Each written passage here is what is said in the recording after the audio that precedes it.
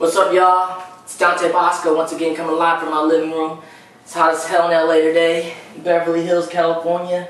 It's end of summer and it's hot. It's crazy hot and humid. But it's Tuesday and I want to drop a poem on you guys today. Today the poem I'm doing is an old poem from my book Dante's Poetry Lounge. This poem's actually called My Favorite Poems.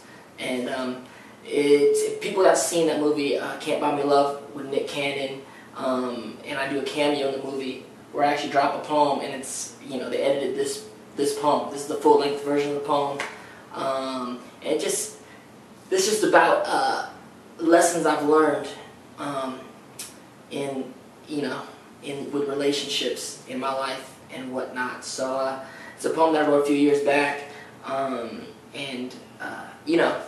the last relationship poem I dropped, a lot of people that saw this were hitting, that know my girl or hitting about my girl like they thought it was something in the present time.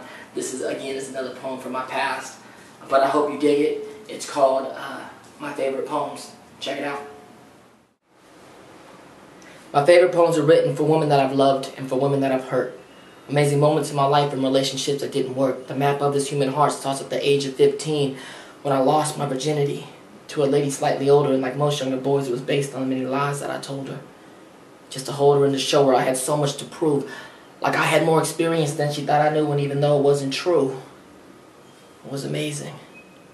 But it ended because I did what most young boys do.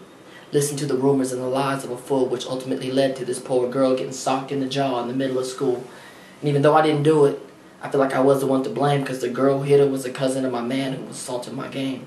And even now, looking back, I feel sort of ashamed. Next came a handful of one-night stands. In the back of my mind, I thought it might make me a man. Instead, I think it was an invite for the rest of my life to be damned. For further examination of my affairs between women and man. I mean, man, it gets stressful. I mean, don't get me wrong, it always starts special, but it seems to end in different grades, if the least bit neglectful and at the most disrespectful. And then somewhere around the age of 19, it felt like I let go. See, that's when I fell for my first girlfriend, and it was like a whirlwind. I mean, do you remember when that you felt like if you did not see her today, that it would literally hurt you in a physical way? But that's how it was first time I fell in love. Shit, I drove to my pop's house in the middle of the night, woke him up, told him I got bit by the bug, and Pops, he kind of just looked at me with a smile in his eye, as if to recognize that I was moving on to the next part of my life. See, that was the first girl that I made love to a point of tears. I can still hear her whisper in my ear that she can feel me melt into her when I'm deep inside her. And with a statement like that, I know the feeling that she felt for me were not minor but major. And then I, all of a sudden, had this overwhelming feeling like I no longer wanted to date her. And it's not like I was trying to play her. I just knew in my heart that I could no longer stay there.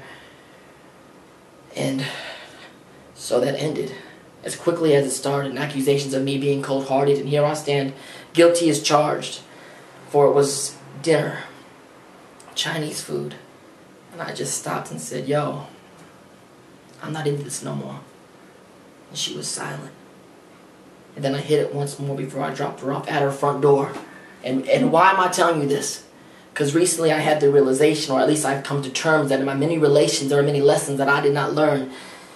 Even though I know I could have and I should have been a better man, instead I let her land flat on her face instead of helping her to land on her feet. Sometimes I ache for the company of a woman to make me feel complete. But that never works, because before I could be happy with you, I gotta be happy with me. Now the God in me is looking at the man I be. Fucking with mass girls, causing mass insanity with no thoughts of family, just simply recreation. And then I had the realization that the dynamic of man and woman is creation. And I'm not just talking about the creation of children, I'm talking about the creation of a feeling. Life, love, and dedication, which ultimately ensues to the creation of a better me, the creation of a better you. See, sex at its best is creation. But at its least, it should at least be concentration. I mean, if I'm making love to you, I should be making love to you. You should be the first person that I see when I walk in the room. And now looking back at all that shit that I used to do, nowadays just don't seem cool. Now tell me, what the fuck am I supposed to do? Then a wise man gave me a clue. He said the only way out is the way through. So there it is. My favorite poems. And it actually, that particular poem is one of my favorite poems. You know, crazy story about that particular poem. I remember back in those days, I was, you know, dating. I was being a young guy around LA, around Hollywood, doing my thing, and you know, not the most monogamous guy. Let's just say that.